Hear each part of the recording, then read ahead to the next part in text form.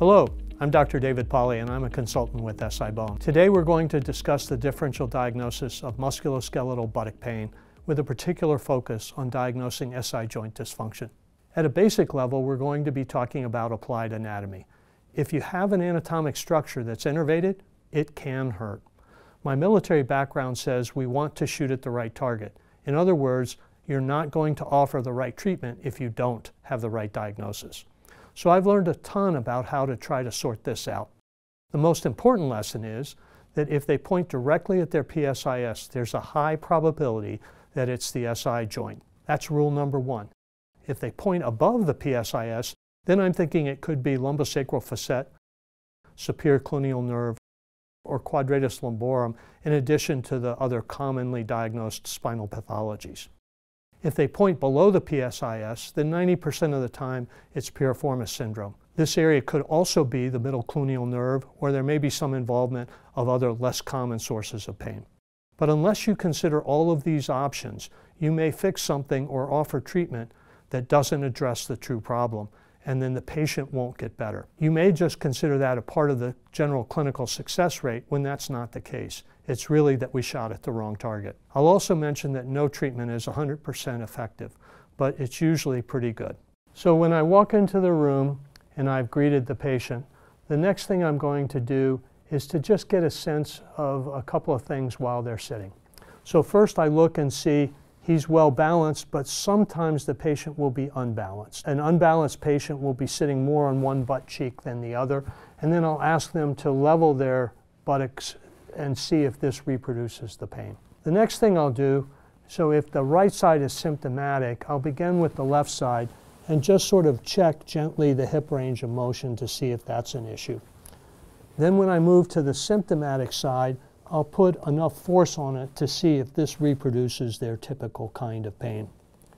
If I have any sense at all that it's a piriformis syndrome, possibly, then what I'll do is I'll ask the patient to place their heel on their contralateral knee. Now I'm going to ask you to put your hand on your knee here. Take your other hand, grab your heel. I want you to lift up on your heel and push down on your knee at the same time, and I want you to lean forward while maintaining an extended spine. And I'll ask if that reproduces their pain. So now that I have the patient standing with their back towards me, I'll ask them to point with one finger to where it is they hurt the most.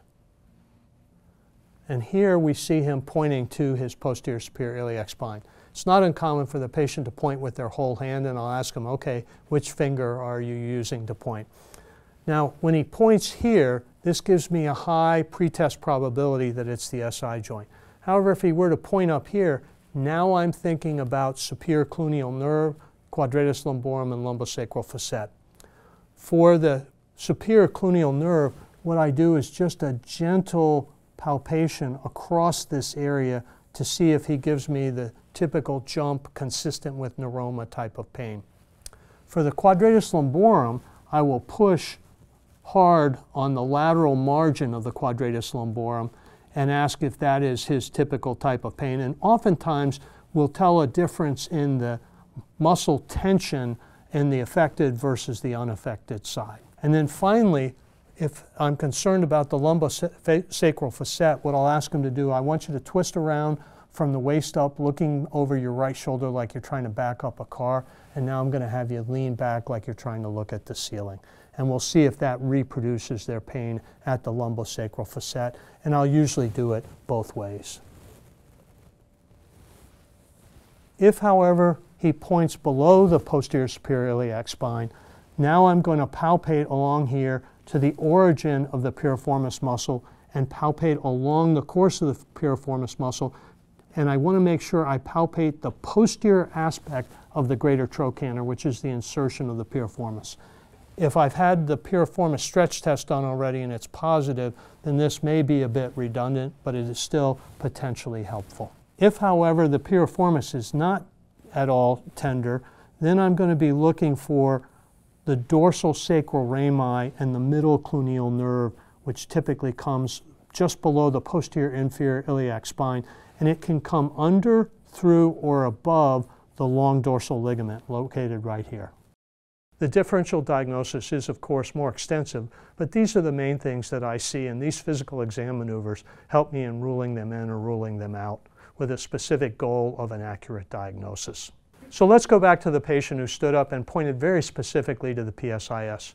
Another question is whether physical exam can reliably diagnose the SI joint as the pain generator, and the answer is yes.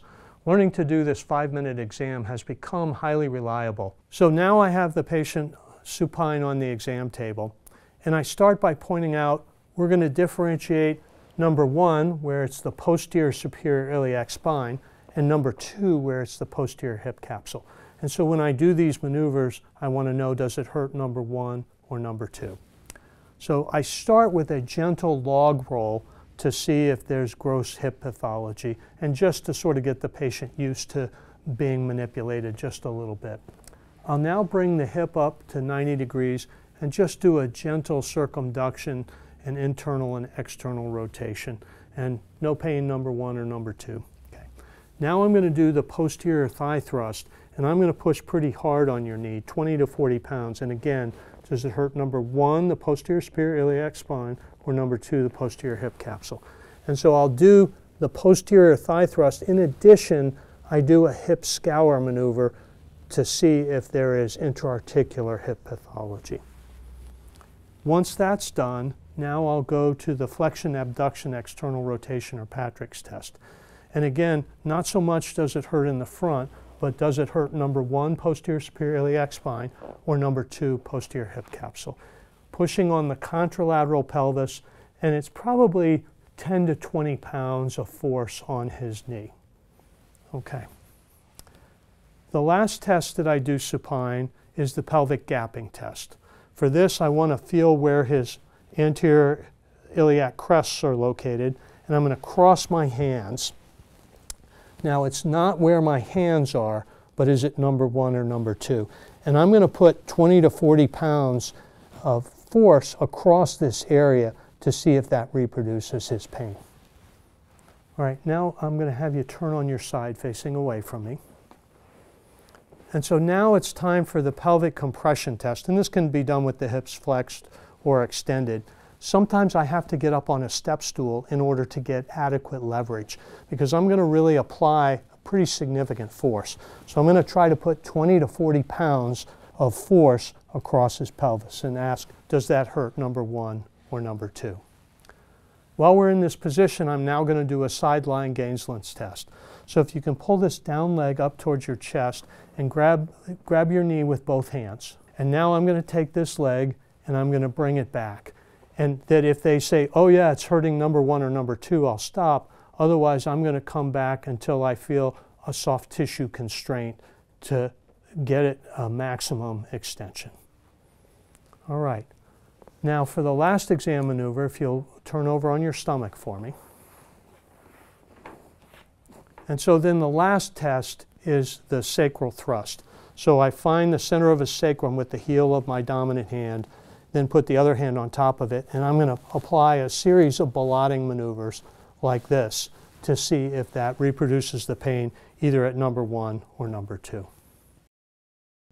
So if 3 of these tests are positive, it has an 85% predictive value that they will have a positive response to an SI joint injection. 85% positive predictive value from a physical exam is almost unheard of for spine or pelvic specialty. This makes it predictable enough that it's been referred to as a clinical diagnostic rule. Even with this high degree of confidence, we still send these patients for a diagnostic injection. The intra-articular diagnostic injection is considered to be the reference standard for confirming SI joint pathology. Patients are typically required to have at least 1, but usually 2 positive diagnostic blocks before making a treatment recommendation. So there have been some lessons learned about how to optimize the diagnostic injection. These include no pain medications the day of the injection. I want the patients to do the activities that aggravate their symptoms prior to the test. Oftentimes the car ride is enough. Then immediately after the injection, I want them to get up off the table and do those same aggravating activities to see if the local anesthetic relieves the pain. Also, I want to see a radiographic image from the test. I want to see the needle placement, and I want to see the contrast to see if it's tracking within the SI joint or if it's a blobogram with extravasation. If I'm not happy with the injection, I have a low threshold for sending the patient for a CT-guided injection. This way I know with 100% certainty that the needle is located within the joint.